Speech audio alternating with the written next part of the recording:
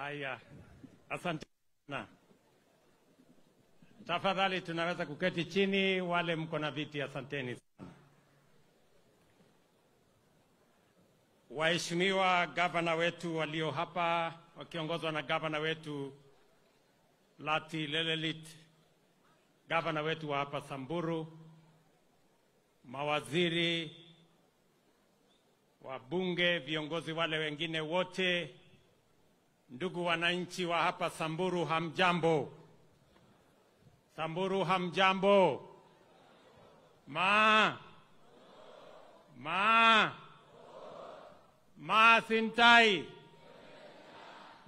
Sintai. Enda subabogi. Eiserian. Bwana Yesu asifiwe. Meisisi olaitoriani. Hebu mnisalimie hewani nione hivi. Bwana Yesu asifiwe. Basi, asanteni sana. Kwanza mimi nataka nichukue nafasi hii nimshukuru Mungu kwa kutupatia nafasi tufike tena kaunti hii ya Samburu. Tukiwa tumekuja hapa leo kwa mambo ya kusherehekea second edition ya MAA cultural event. Mimi nataka niwapongeze wote walioungana na kushirikiana ndio tuweze kuwa na sherehe hii. Nikishukuru county government ya Samburu na viongozi wa Samburu na watu wa Samburu kwa ile kazi mmefanya, ndio leo tuwe na sherehe hii ya muhimu, kwa sababu tunaposhiriki sherehe ya culture kama hii inatusaidia kuunganisha jamii zetu za Kenya, ili tuweke umoja, tuweke desturi, tuweke mila, ndio taifa letu iweze kupiga hatua ya kwenda mbele. Mimi nasema asante sana kwenu. Mimi vile vile nataka niwashukuru kwa sababu kila mara nikija hapa Samburu tunashirikiana na tunafanya kazi kwa pamoja. Mimi nataka niwahakikishie serikali mimi ninaendesha ni serikali ambayo haitawacha sehemu yoyote ya Kenya nyuma. Na nyinyi mkiwa Samburu County, mkiwa MAA community katika taifa letu la Kenya, tutatembea na nyinyi sambamba, bega kwa bega, mpaka tuhakikisha kwamba tunabadilisha taifa letu la Kenya tukiwa pamoja. Mimi nawauliza kwa unyenyekevu, wakati tunasherehekea mila hii, tuko na watoto wetu na lazima tuwachunge watoto wetu, kwa sababu watoto ni baraka kutoka kwa Mungu, na hakuna jamii inaweza kusonga mbele bila ya vizazi ya sasa na vizazi vijavyo. We must protect our children, and culture and custom is one instrument that we must use to protect our children from abuse, to protect our children from strange character and strange cultures that adulterate our nation and our belief, especially as a community of Kenyans. Kwa hivyo, mimi nawauliza watu wa Samburu, watu wa MAA community, tunataka watoto wa community hii wasiwachwe nyuma kwa mambo ya masomo. Tunataka tuhakikisha kwamba watoto wetu wanapata nafasi ya kusoma. Wale professionals wamesimama hapa leo wanaitwa professionals kwa sababu wamesoma. Mwaka uliopita, kwa sababu serikali ninayoendesha inatambua umuhimu ya elimu, na kwa sababu tulikuwa na changamoto kubwa kwa mambo ya elimu wakati tulienda kwa uchaguzi, na nilisema ya kwamba tutabadilisha usimamizi wa mambo yetu ya elimu, na ni kwa sababu hiyo tumeajiri walimu 468 kwa mwaka moja hapa Samburu County. Hawa walimu 468 hawajaajiriwa wakati mmoja na serikali yoyote. And it is because mimi naelewa umuhimu wa elimu, na mimi nawauliza watoto wenu, vile tunasomesha watoto wa Kenya, tunataka watoto wa Samburu na watoto wa jamii hii ya MAA wasome kama watoto wa taifa letu la Kenya wengine. And I want to ask this community to make sure that our children go to school. Leo nimeongea na viongozi wetu wa kutoka hapa Samburu. Tumeongea kuhusu mambo ya elimu. Tuko na shule ya Technical Training College ya Samburu East. Tumekubaliana na wao ili masomo iendelee vizuri. Kwa hiyo Samburu East Technical Training College pale Achas. Pia tutajenga hostels ya watoto 300 pale, ndio watoto wa Samburu waweze kusoma. Vile vile tumekubaliana ile Technical College ya Samburu West ambayo haijakamilika. Nimeamurisha leo ya kwamba milioni 26 itolewe na hiyo shule ikamilike, hiyo college ikamilike kabla ya Januari.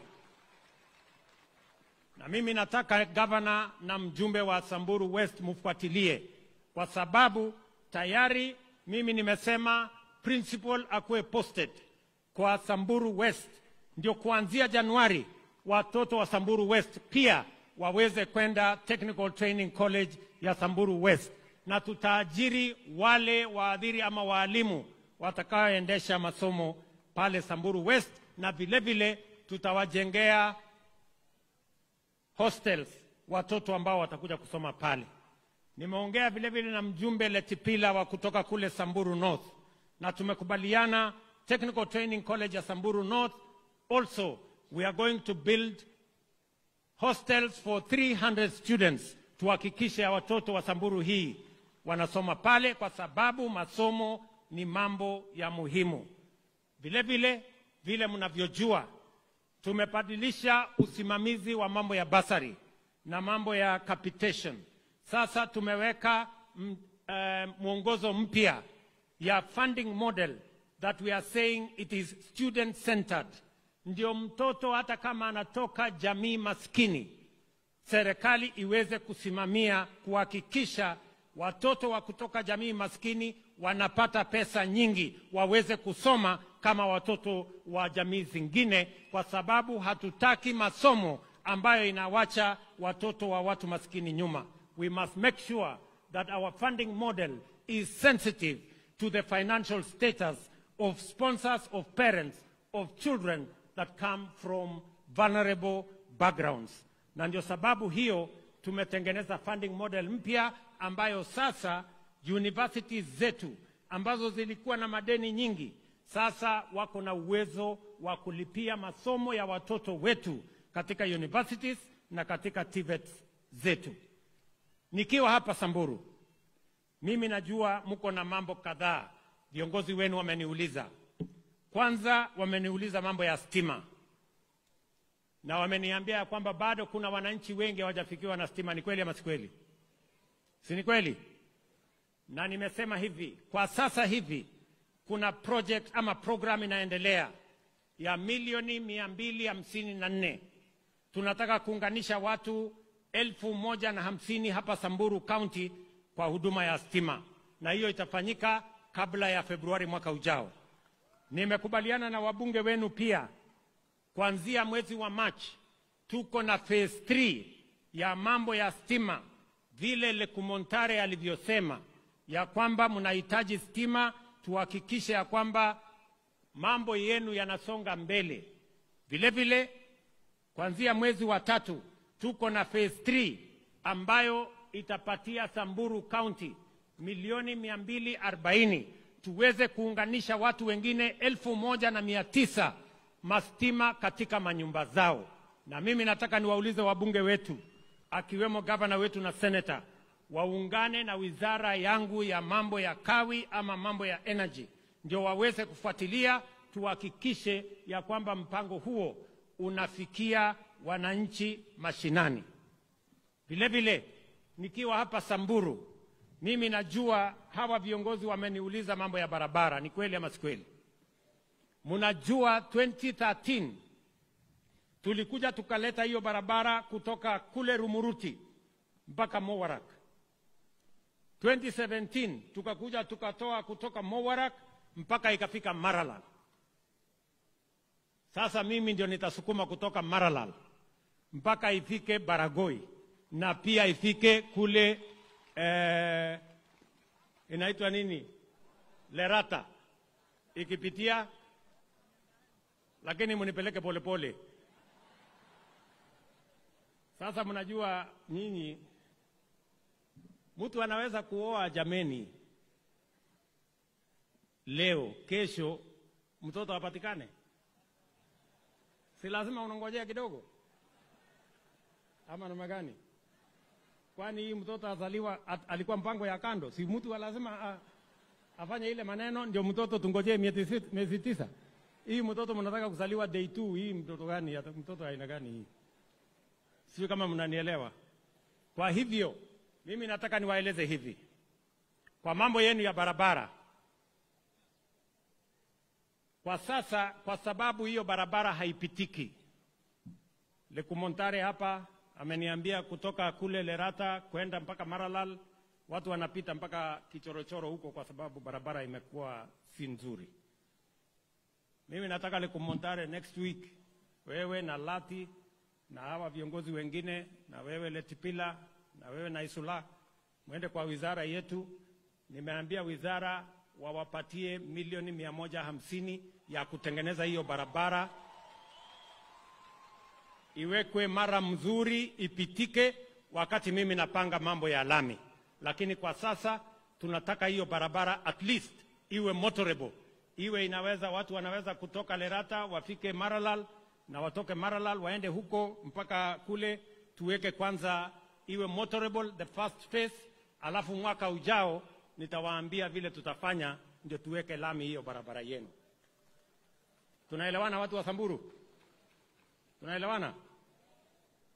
Mimi nataka niwaambie nyinyi ni wafugaji, na nataka nisikize kwa makini, kwa sababu hata mimi niko na ng'ombe. Niko na mambo yenu matatu kwa mambo ya ufugaji. Jambo la kwanza, mnajua mwaka ule mwingine tulikuwa na kiangazi kubwa na watu wengi walipoteza mifugo yao. Kama serikali, na nataka wabunge wafuatilie, tumesema ya kwamba wale watu walioathirika zaidi, familia karibu 10,000 ambayo mifugo yao yote ilipotea, tumeweka pesa ya serikali shilingi bilioni 1 tufanye restocking. Na tumesema kwa wale wanahitaji mbuzi na kondoo 55,000 tutanunua kama serikali na tuwapatie, ili hizo familia waanze mahali pazuri, so that no family is left behind. And we are going to work with members of parliament and county governments so that we make sure that we target the families that lost all their livestock as we work on the restocking process, to make sure that those families that lost everything can be supported by a program that is sponsored by government. Number 2, kwa sababu tunataka kuondoa magonjwa ya mifugo, nataka wafugaji mnisikize vizuri.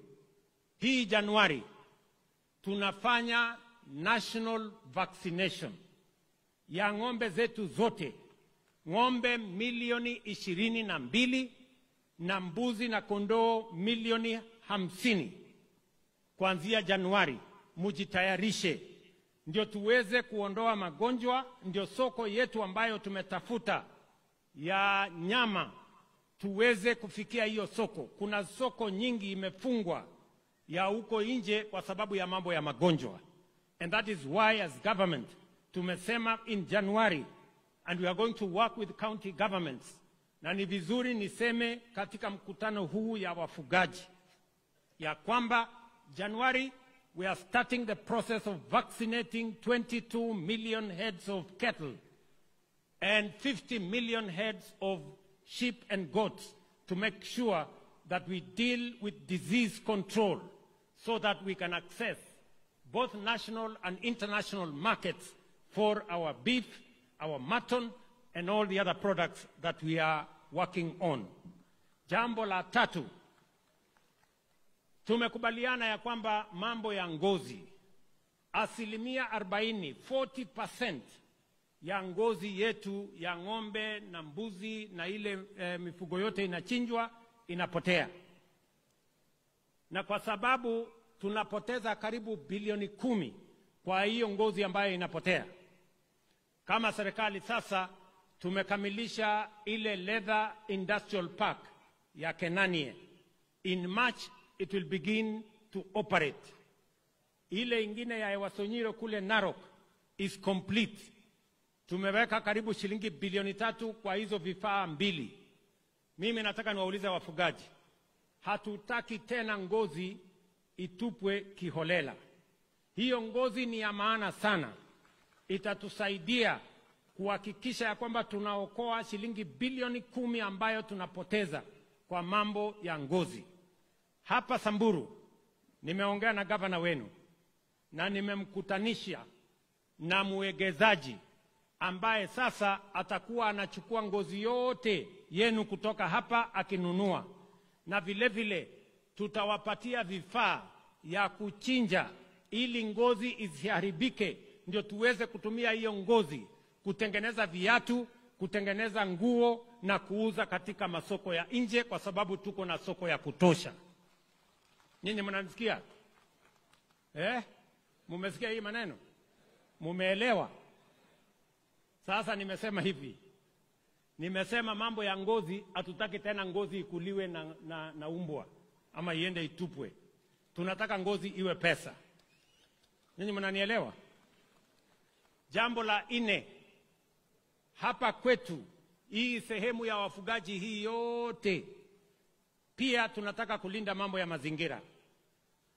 Hii kiangazi inatupata kila mwaka, inaletwa na mambo ya kuharibu mazingira.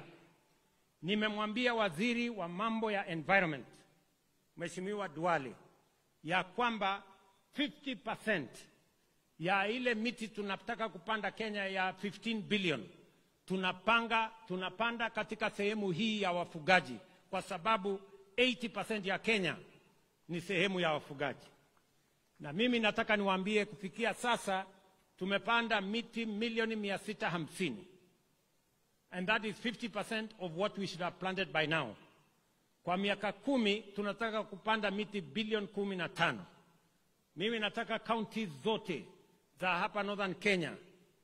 Chairman wa FCDC yuko hapa, Mheshimiwa Mahmud. Katika FCDC mkutano yenu, mupange vile tutapanda miti katika sehemu hii, na Kefri pia imeweka mambo ya miche ama seedlings ambayo inatoshana na sehemu hii ambayo haina maji mingi. Tutawapatia mbegu ya sawasawa, tupande sehemu hii, ndio tuokoe mambo ya mazingira na tuokoe mambo ya mifugo yetu. Jambo la 5, na nataka wabunge wanisikize sasa, pamoja na wale watu wa conservancies wote. Mwezi uliopita, 3 weeks ago, tumebadilisha sheria ya carbon markets. Ile voluntary carbon market sasa tumelete ndani ya regulation, na tumesema pesa yote inapatikana kwa mambo ya carbon market, kwa mambo ya carbon trading, 40% ya hiyo pesa iende kwa jamii. 40% ya hiyo pesa iende kwa jamii. Na hiyo lazima tutaweka katika sheria ambayo tulipitisha. Na nyinyi wabunge ndio mlipitisha hiyo sheria. You know what it says. You must stand firm to make sure that the communities that come from these areas where we have carbon market business going on, that we must make sure that 40% of the proceeds get to the communities, so that we can begin to develop the communities that are working with us on matters conservation. Nini mnanielewa? Wabunge wamenielewa vizuri. So wabunge mnajua tulipitisha regulation juzi, na sasa mambo ya carbon market is going to be a source of development resources for communities living in areas like Samburu. Kwa hivyo mimi nataka niwaulize ninyi nyote, mambo haya yote ambayo nimesema ni ya muhimu na tunataka tushirikiane wakati tunasonga pamoja. Huyu gavana wenu amesema kuhusu mambo ya soko ya pale Maralal. Hiyo soko imekamilika. Tunajenga soko ingine pale Achas Post. Tunajenga soko ingine kule Baragoi. Hiyo yote tayari tumeweka kandarasi. Tumeanza mambo ya affordable housing. Hapa Maralal pale Milimani inaendelea nyumba 120. Hapa Achas Post tumepata ardhi, tutaweka nyumba 200 ya kwanza. Katika mpango yetu ya kuhakikisha ya kwamba miji yetu isiwe miji ambayo ni ya vitongoji duni. We do not want slums in our townships. We want proper housing so that we can make sure that citizens live in decent housing. Mwisho, mumeniuliza mambo ya maji. Ni kweli ama si kweli? Mambo ya maji. Hapa Maralal, mnajua tulijenga dam hapo inaitwa Yamo Dam. Na tumetumia karibu shilingi bilioni 1. Lakini watu wa Maralal bado hawajakunywa hiyo maji kwa kiasi ya kutosha, kwa sababu hakuna treatment plant. Sasa wacha niwatangazie, kwa sababu leo mimi niko Samburu, ya kwamba kama serikali tumetoa milioni 760 ya kujenga water treatment plant ambayo itahakikisha ya kwamba mji wa Maralal na sehemu hiyo yote tutaweka pipes ya maji. Na hiyo mpango tumekamilisha procurement. In the next 2-3 weeks tutakuwa na contractor hapa, na nitarudi hapa Januari kuanzisha hiyo mpango rasmi. Ndio tuhakikisha kwamba kuna maji na Maralal inakuwa city, iwache kuwa kijiji. Mama nataka iendelee kuwa kijiji. Situbadilishe ikuwe city. Very good. So tutakuja pale, tutakuja kufanya hiyo kazi pamoja na nyinyi. Mimi nataka vile vile nikubaliane na viongozi wenu. Wamesema ya kwamba hapa kaunti ya Samburu pale mbele tulisumbuliwa sana na mambo ya usalama. Nilileta askari hapa wakafanya kazi mzuri. Lakini zidiwa mahali ingine hawa askari wakaenda kufanya kazi hiyo. Vile mumeuliza ya kwamba wale askari wa SOG warudi hapa washughulike na wakora na wale wezi wa ng'ombe, mimi nimekubali na nitarudisha hawa askari hapa, na wale watu wezi wa ng'ombe wajipange. Si ndio? Niliwaambia siku ile, elezeni hawa lete kiburi tena. So waambie nimesema nitarudi hapa kushughulika na hawa, na tutatuma hawa askari wahame watafute nchi nyingine ya kwenda kuishi. Vile vile mimi nataka nimshukuru gavana wenu huyu. Tulikubaliana na yeye mambo ya matibabu, na nikamwambia apange mambo ya community health promoters.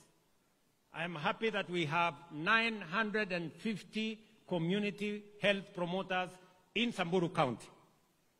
Na serikali ya kitaifa inatoa milioni 30 kila mwaka kuwalipa, na serikali ya county inatoa milioni 30 kuwalipa. Hiyo ni mambo ya bottom up. Tunataka kila kijiji kuwe na muuguzi, kuwe na mtu ambaye anashughulika na mambo ya afya ya wananchi pale mashinani. Ile mimi nataka niwahakikishie kupitia kwa program ambayo tumetengeneza ya UHC. Hapo mbeleni ilikuwa na matatizo yote sasa tumeanza kuyatatua. Ile shida kubwa bado tuko naye sasa ni madeni ya NHIF ambayo tunazidi na kuyalipa. Hii sasa ya Taifa Care tukisonga mbele, mpango yetu ni kwamba iko na pesa ya kutosha kuhakikisha ya kwamba kila mwananchi ambaye anaenda kutafuta matibabu, tutahakikisha kwamba wanapata matibabu bila ya ubaguzi, na hakuna mwananchi tena tukienda mbele ambaye ataulizwa mambo ya pesa katika mahospitali yetu. Tunataka tuhakikishe ya kwamba hata yule mwananchi ambaye hana uwezo, bima ya umma iweze kumlipia, na serikali ya Kenya iweze kumlipia ule mwananchi ambaye hana uwezo. Wale wako na uwezo watajilipia wenyewe, lakini wale hawana uwezo tutawalipia kama serikali. And I am very happy with that program, and I want to commit to the people of Kenya that what did not happen under the Grand Coalition government or our Jubilee administration, by God's grace, we are going to make sure that it happens under this administration, so that for once we can settle and settle for good matters of health in the Republic of Kenya. I am very confident with what is going on, and UHC is going to be a reality under this administration because we are planted well. And I want to thank members of parliament for working with my administration to make sure that we have a sound legal framework with the 4 pieces of legislation that were passed, ili tuhakikishe ya kwamba afya katika taifa letu la Kenya isiwe ni starehe ya watu wenye wako na uwezo. Afya iwe ni haki ya kila Mkenya bila ya kujali uwezo wake wa kifedha. And that is our project and that is our program. Mwisho kabisa, mimi bado nitakuwa huku kwenu kesho. Na nimefurahi sana leo mimi nimekuja hapa. Najua mimi sijawahi kuvaa hii, mnasema inaitwa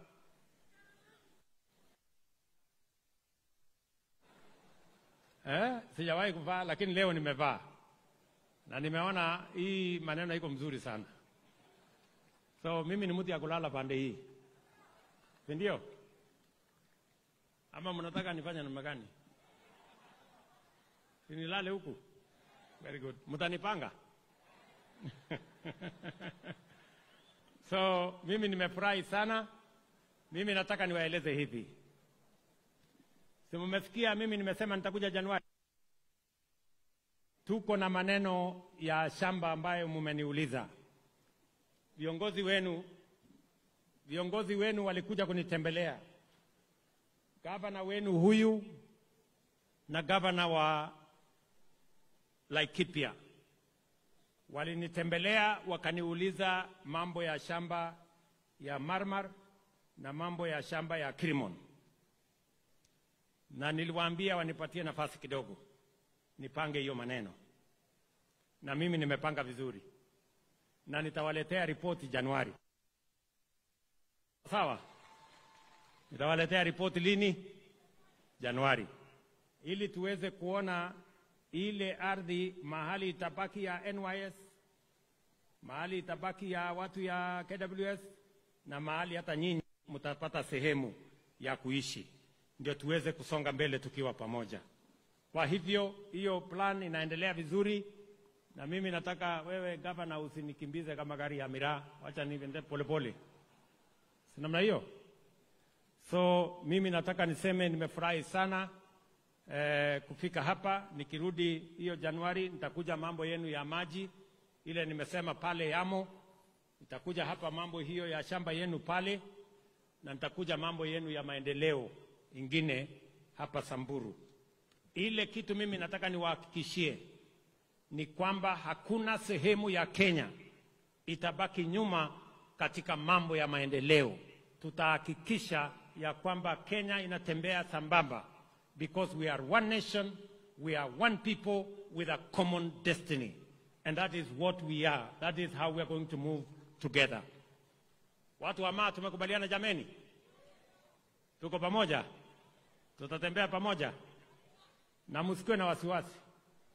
Si ndio? Msikuwe na wasiwasi. Mambo hii tutapanga vizuri mpaka itakaa chonjo. So mimi nataka niwashukuru sana. Nimesema nimefurahi kufika hapa kwenu kwa siku ya leo. Mambo haya mengine yote nitarudi hapa tuweze kuongea. Nimesikia ndugu zetu wa Ilchermus wako area. Hii jamii ya Ilchermus ni jamii ya MAA, si namna hiyo? Na wamekuwa wakitafuta constituency yao. Na bado sasa commission inatengenezwa. Lakini meanwhile wakingojea mambo ya constituency, waliniuliza na wakatoa mapendekezo ya kwamba wanataka sub county yao. Na mimi nataka nitangaze nikiwa hapa leo ya kwamba sub-county ya Ilchermus imepatikana. Na tutachapisha katika gazeti rasmi ya serikali Ijumaa ijayo. Ndio mambo yenu iweze kusonga mbele kama hatua ya kuhamasisha na kuunganisha Wakenya wote tukitembea katika safari moja. Ndugu zangu watu wa Samburu, mimi nimefurahi sana kufika hapa. Asanteni kwa urafiki wenu, asanteni kwa ushirika wenu, na wahakikishia tutatembea safari hii pamoja, bega kwa bega, tukiunda taifa moja, taifa la Kenya. Asanteni sana, Mungu awabariki. Thank you very much. Asante Mheshimiwa Rais, niombe kwa heshima ukubali kushuka chini ili tuweze kukamilisha na wimbo wa taifa. Niombe tafadhali Your Excellency tuweze kukamilisha na wimbo wa taifa.